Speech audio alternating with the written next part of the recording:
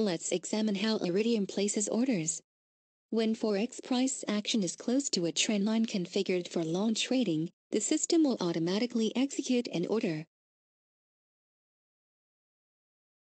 As you can see, a long trade has just been opened. Iridium has automatically set stop and take profit levels. These are based on the trader's predefined risk-reward ratio.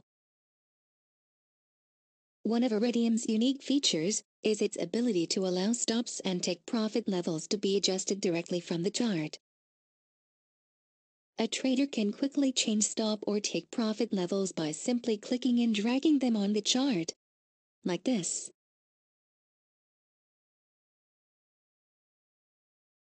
As you can see, Iridium automatically adjusts the appropriate stop and take profit levels based on the trader's requirements. You may also have noticed the dotted green and yellow lines. They connect the order with its respective stop and take profit levels. We call these joins. Joins allow a trader to easily see which stop and take profit levels relate to specific orders. This is especially useful where Iridium has opened multiple trades.